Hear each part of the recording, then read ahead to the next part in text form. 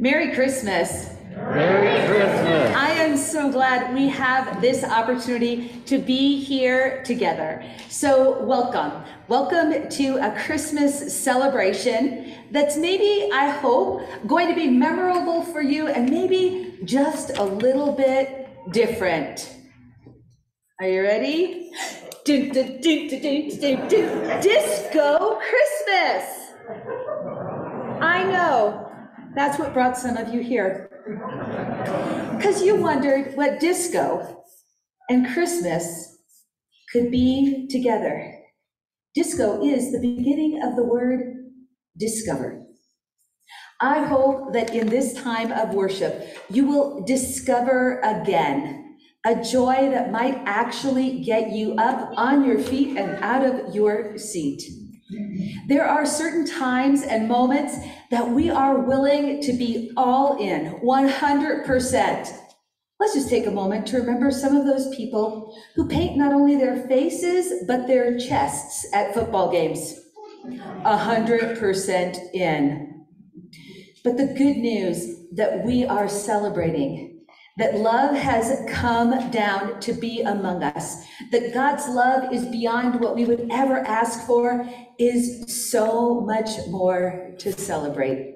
So I hope that in that spirit, you'll be willing to join with me in an evening of celebration. We are so grateful to get to be in this together. So just a couple housekeeping things as we begin. If you are with us in Zoom or on Facebook Live, welcome.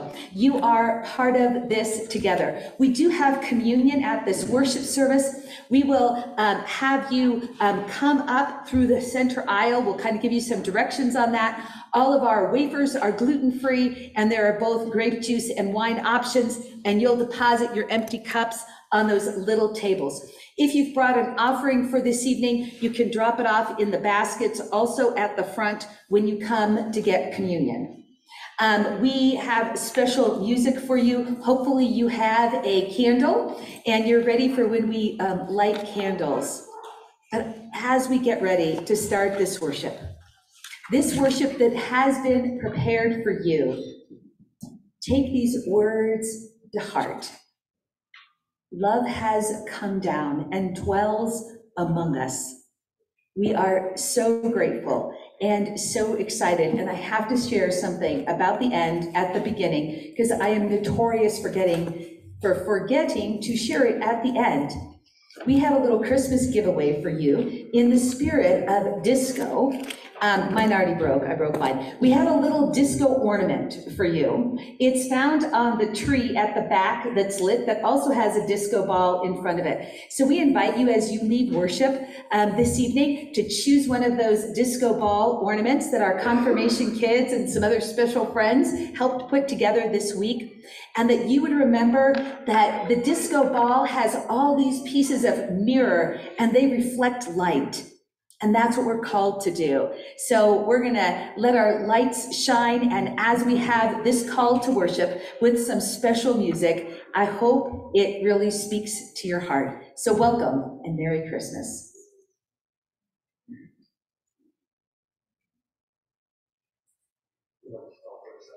Okay. And in this moment of pause, where we do things real, welcome.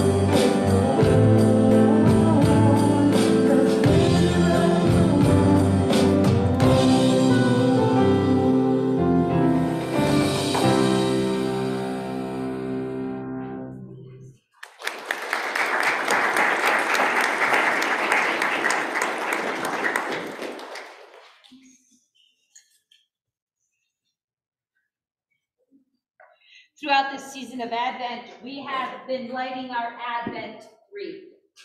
The first week, we lit the candle to remind us that this hope of which God speaks and which we enter into is not wishful thinking.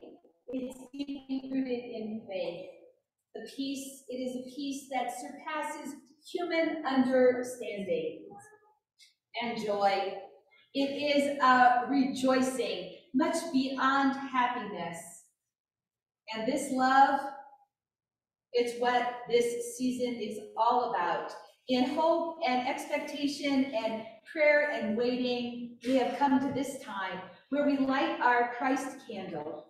We trust that the light shines in the darkness, and the darkness did not, could not, would not, and will never be greater than the light. Please join me as we pray. Jesus Christ, you are the light of the world.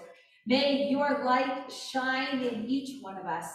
May our lives reflect your love, and this night, may it spark in each one of us a deep desire to celebrate the great gift of you in our lives, in our world, the gift of love that is beyond human understanding, but which we know deep in our hearts.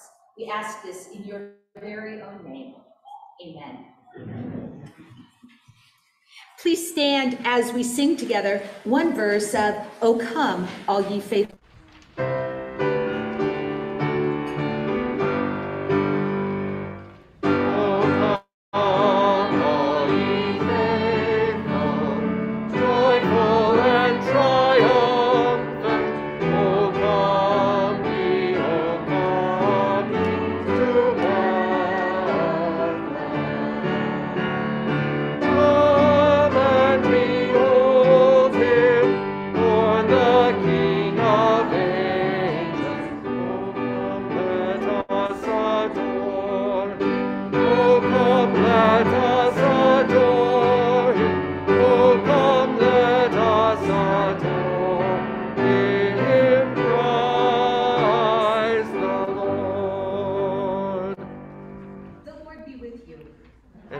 With you.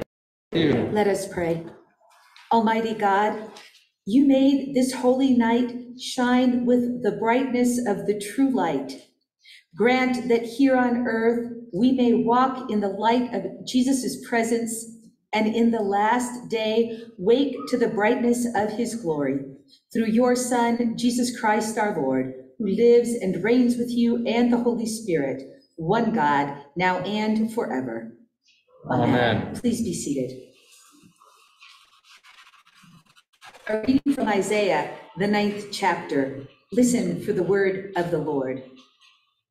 The people who walked in darkness have seen a great light. Those who lived in a land of deep darkness, on them light has shined. You have multiplied the nation. You have increased its joy. They rejoice before you as with joy at the harvest, as people exult when dividing plunder. For the yoke of their burden and the bar across their shoulders, the rod of their oppressor, you have broken, as on the day of Midian. For all the boots of the tramping warriors and all the garments rolled in blood shall be burned as fuel for the fire. For a child has been born for us, a son given to us.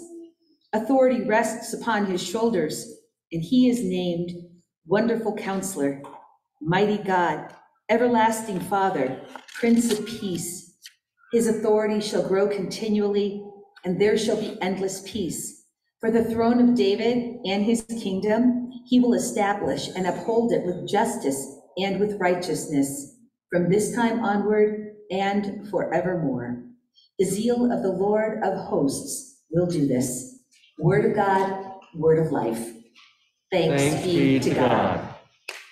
So for our time with our children, I don't know, those of you who are way in the back, I'm gonna show you the special shoes I wore just for today.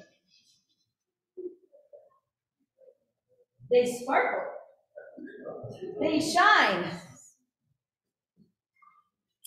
Because sometimes we need children to lead the way. So you who are young and young at heart, I need you. Because we've got some dancing to do. Now, there are many people who, when you mention dancing at all, they are out. And yet, sometimes if it's a special occasion, like a wedding, where you have that perfect DJ, they can get people up on the floor. Or maybe you're sitting on the sidelines and you hear this, na na na na na na na na na na na na na na na, right? The chicken dance. That can get some people on the floor. But tonight, I want to invite you, young and old alike, to join me in this dance, and I won't make you stand up the first time. We'll do it from your seats. It's easy. You know, there's some of those people who say they don't dance, and they say, this is my dance, right? Have you ever seen people do that? Here's how I dance. Well, this is just a little bit of an expansion from this. Do this. You can do this with me. Come on, you can. And then go down to the side. Up and down and up and down. Love came down. Love came down. You can stop. That's the Christmas message. This love of God has come down. Now, again, some people may be imagining John Travolta in a white polyester leisure suit. That was his disco dance move. You'll hear a little bit more about disco in the 1970s in my sermon, but for the simple message, for the children's message, be part of this choreography. Love has come down. But hear this, for you. This love that has come down is for you. Because love shows up. And it's often what gets people onto the dance floor. So I invite you in the manner of our children's message to put your hands out. We'll clap them together and please repeat after me as we pray. Dear God. Dear God. Help us be unafraid. Help us be unafraid. To dance and sing. To dance and sing. To be so happy. To be so happy. That you love us so much. That you love us so much. In Jesus' name we pray. In Jesus' name we pray. Amen. Amen. I invite you to stand for our gospel acclamation. It's found in your bulletin, Angels We Have Heard on High.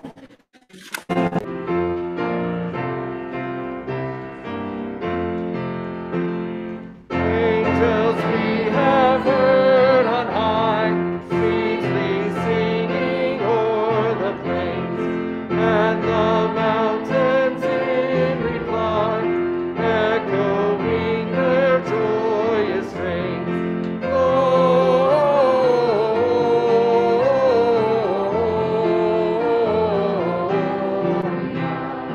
In excelsis Deo,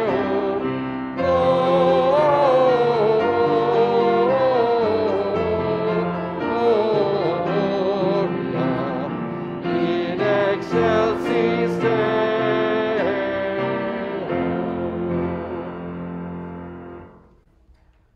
Hear now the telling of the story. In those days, a decree went out from Caesar Augustus that all the world should be taxed. And this taxing was first made when Quirinius was governor of Syria. And so all went up to their own town to be registered. And Joseph also out of Nazareth in Galilee, to Judea, to the city of David, which is called Bethlehem, because he was of the house and lineage of David, to be taxed with Mary, his betrothed, who was great with child. And while they were there, the time came for her to deliver her child, and she gave birth to her firstborn son, and wrapped him in swaddling cloths, and laid him in a manger, for there was no room for them in the inn. In that region there were shepherds living in the fields, keeping watch over their flocks by night. And the angel of the Lord appeared to them, and the glory of the Lord shone round about them, and they were terribly afraid. But the angel said unto them, Do not be afraid, for unto you is born this day in the city of David a Savior who is Christ the Lord. And this will be a sign for you. You will find a babe wrapped in swaddling cloths and lying in the manger. And suddenly there was with the angel a multitude of the heavenly host, praising God and saying, Glory be to God in the highest, and peace on earth with all whom he's pleased. Well, after the angels left them and returned to heaven, the shepherds said to one another, Let us go now even into Bethlehem and see this thing that has taken place, which the Lord has made known to us. And so they went with haste. They found Mary and Joseph, and the babe lying in the manger. When they saw it, they made known all that had been told them about this child. And all who heard it were amazed at what the shepherds told them. But Mary treasured all their words and pondered it in her heart. Then the shepherds returned, glorifying and praising God for all they had seen and heard as it had been told to them.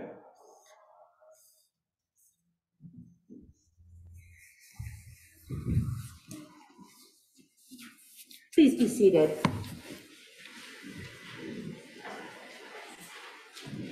We invite you to hear this special piece of music.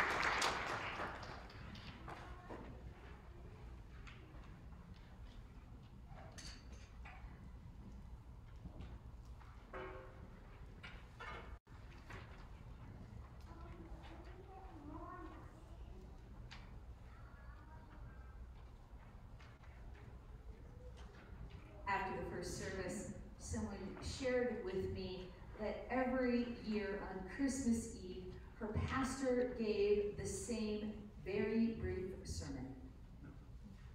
He simply said, "Happy birthday, Jesus," and they moved on. But that's not the sermon I have for you. I will take it under advisement. But I want to take you back to 1973. Some of you were not alive then. I was 11. In 1973, as an 11-year-old, disco was all over the place. My sister and I were so excited because my dad had this kind of light blue polyester leisure suit. Underneath that leisure suit, he wore a dark blue polyester shirt with big white flowers on it. We insisted that he pull the big collar out and have it on top of that polyester suit, and then have the special move where he turned the cuffs so that they were on top. We thought it was all that. It was style, it was music, but it was also a lot of dancing. One of the things I enjoyed in my childhood was my sister and I, and sometimes we could recruit my older brother, we would put together our own little shows. We weren't in musical theater, we didn't play any instruments, but we had a lot of fun choreographing special little events, and we wanted any audience that would watch. My parents would get quite weary. They came up with many an excuse to, do something else. But I think some of the fun of it was not just in the performance, but in the putting it together. This year, as we come again to this message of God's amazing love, this love that comes down, I had this disco motivation to consider, what would it take? What would it take to get you on the dance floor?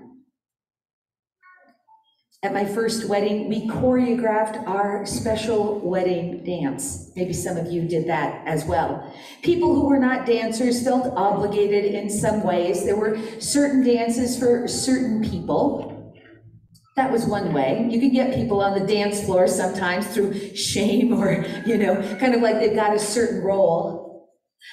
But I want to tell you about a time of dancing and singing that I've had the opportunity to participate in that warms my heart. For those of you who are not there yet, middle school is coming. For those of you who are there now, I pray for you regularly. For those of us who are on the other side of middle school, I have yet to hear many who wish that they could go back to those good old, not days. But in middle school, we get to take our confirmation kids to Rainbow Trail. And Rainbow Trail has figured out a way to get just about everybody on the dance floor. For some, it's because they are putting on those costumes and it provides that kind of persona protection. For others, it's because someone else actually grabs their hand and shows them the moves. Most of the dancing that happens there is some form of choreography, whether it's a line dance or a circle dance. But there is such joy because as this dance goes on, everyone starts losing their self-consciousness. They're just free. And to see kids in that middle school age and stage who at other times it's just painful, the kind of self-doubt or the discomfort, to just be set free brings me great joy. So this is my invitation to you this Christmas. Will you let it be a disco Christmas for you? Will you consider entering in to the song and the dance of God's amazing grace and love? But here's the beauty of it. Just like those dances, and even with their choreography or their special things, I'm that person. If my sister were here, she could tell that I took jazz lessons, and they kept saying, "You're tall and in the back." I'm not tall. I just needed to be in the back because no one needed to follow me because I'm not coordinated. I couldn't understand it. But there was still a place for me And there is a place for you. In this dance and song of Christmas, the place that God wants you to be is in a place where you trust and know how deeply you are loved, how much you belong, that you would make the songs of Christmas your own songs, that you would make any kind of dance your own dance, because that's when it's at its best. The dancing and singing, they're part of praising God. They're part of feeling unself-conscious, totally set free. So I want you to consider, Christmas is actually a 12-day season, and it doesn't even start till tomorrow. So you've got some time. Will you let yourself be free? And maybe it's just at home by yourself. And even if this is as big as your dance is, trust this. God's amazing, huge love welcomes every opportunity to connect with you. So I hope you'll join in the dance of this Christmas. It's not the Nutcracker Suite. It's not the chicken dance. It's not the hokey pokey. I mean, there's lots of dances. It's a dance of letting in this amazing love. Because here's the thing about dancing. It makes you kind of vulnerable. And when dancing, though, comes from your heart, it's amazing and beautiful. And that's what love has come down for, to be in your heart, to let you know that you belong, and that God's absolutely applauding and appreciating you in every move you make.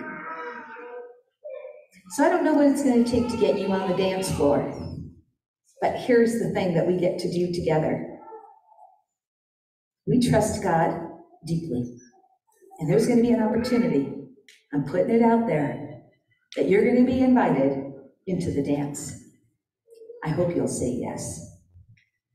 Amen.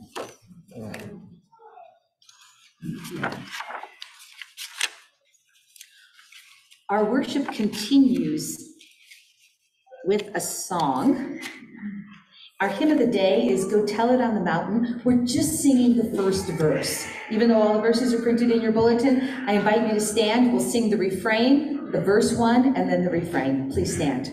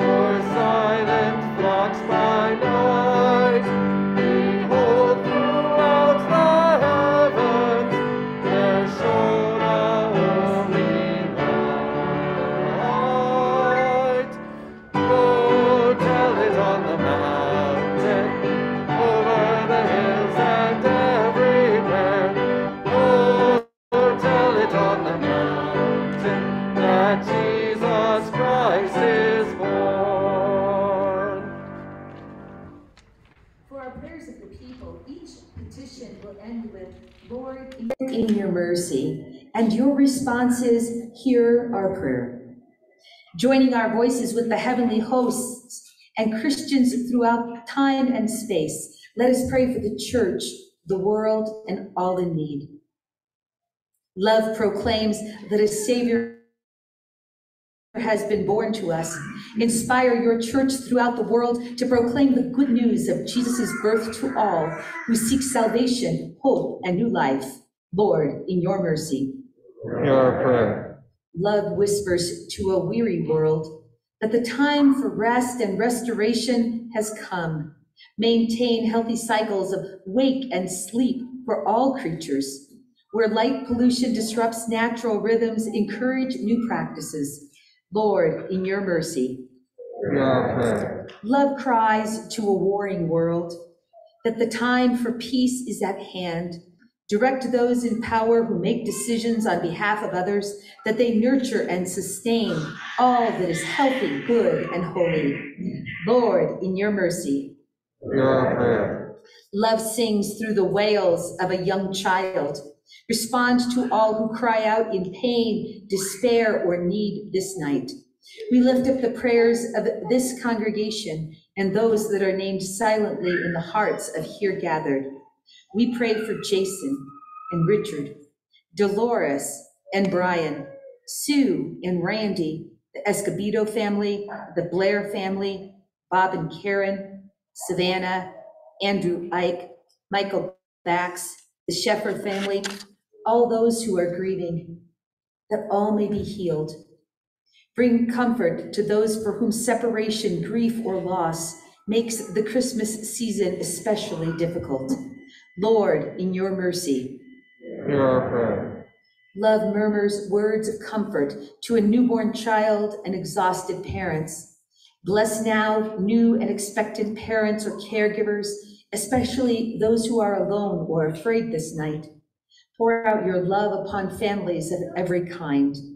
Lord, in your mercy. Hear our prayer. Rejoicing in your word made flesh among us, let us join in the dancing and singing and praising of you as we commend these prayers to you, confident of your grace and love made known to us in Christ Jesus, our Savior, in whom we pray. Amen. Amen. The peace of Christ be with you always. And also with We you. invite you to share a sign of peace with one another, and then you can be seated. May you be the peace this world needs. Thank you for your generous offerings that make our ministry possible. If you brought a physical offering, when you come up to worship, to communion, you can put them in the basket.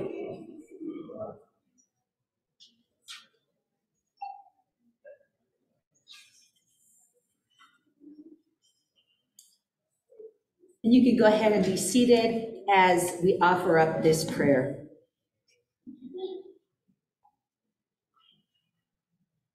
Gracious God, your word made flesh brings harmony to the earth. As we offer ourselves and these your gifts, prepare us to receive the grace and truth you offer at this table and renew in us the song of your salvation in Jesus Christ, our Savior. Amen. Please stand.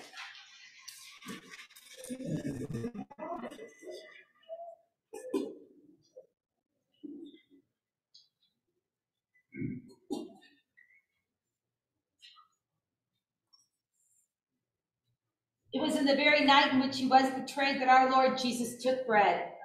He gave thanks and he blessed it. And he gave it to his disciples, saying, "Take and eat. This is my body given for you. Do this in remembrance of me." And again, in the same manner, he took the cup. He gave thanks and he blessed it. And he gave it for all to drink, saying, "This cup is the new covenant in my blood, given and shed for you and for all people for the forgiveness of sin. Do this in remembrance of me." We join together in praying the Lord's Prayer, united as one. I invite you, if you're with others and you're comfortable, you know them and want to join hands to do so. But know that we are also joining hands with the whole heavenly host, remembering those who have gone before us. God is so powerful and taught us to ask for what we need using these words taught to us by Jesus. Our Father, Who art in heaven, hallowed be thy name. Thy kingdom come, thy will be done, on earth as it is in heaven. Give us this day our daily bread, and forgive us our trespasses, as we forgive those who trespass against us.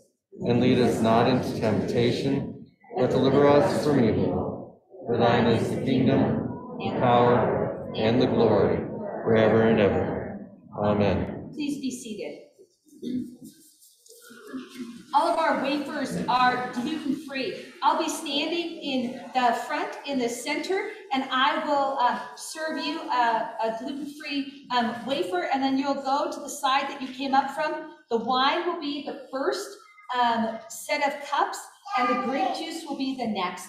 We practice here at Lord of the Hills Lutheran Church communion in the manner of Jesus, and he welcomes and invites you. It is his table, and at his table, you have a place, and you belong. So please come, taste, and see the goodness of the Lord. The way you'll come is that you'll go towards the outside, all the way to the back, and come to the front. It's a choreography. I'm pretty sure we'll figure it out. Come taste and see the beauty and the wonder of God's amazing grace, this love that has come down for you. Children are welcome.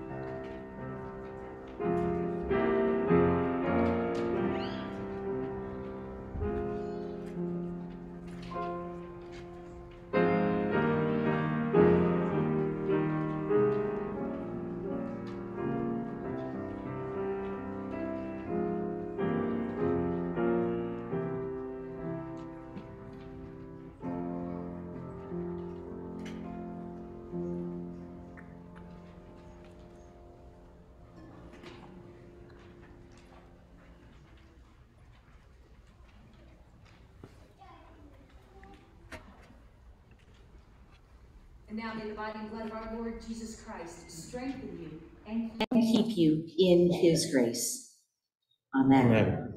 We invite you to go ahead and have your candles available. Hopefully you know Silent Night, or you can try to manage a candle and a bulletin. Dan, from the way back, I'm going to ask you to take out the lights, or take the lights down. And so we invite you, we invite you to go ahead and stand, and we're going to do candle lighting and singing.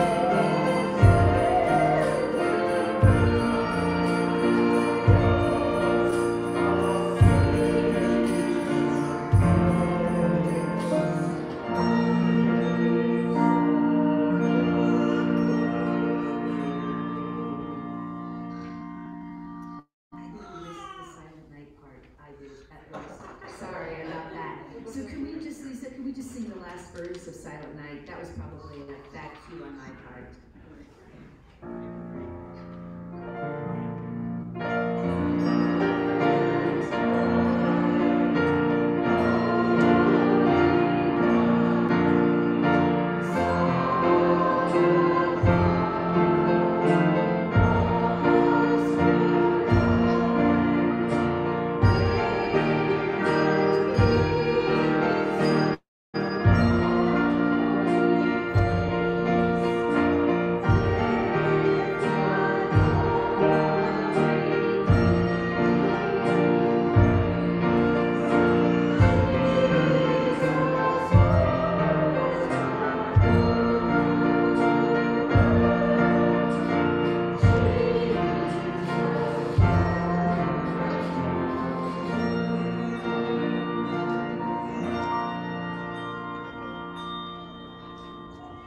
As you extinguish your candle, I invite you to use it as an opportunity to say a special prayer in the silence of your heart.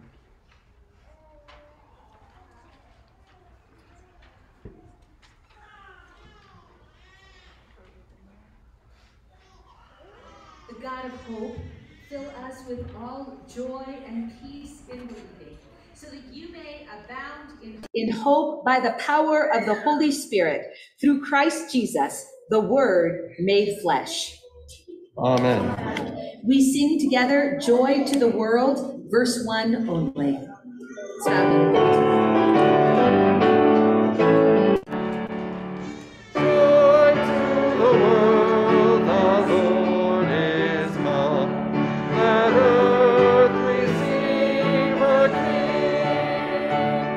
Let every heart prepare him room, and heaven and nature sing, and heaven and nature sing, and heaven and nature sing. If you want to take a few moments after worship and do your family photos by this beautiful tree that a member of ours puts up every year, you're welcome to do that. Don't forget to get your disco ball Christmas ornament at the tree on your way out. So with all of that, let us go in peace to love, serve, and grow. Merry Christmas. Merry Christmas.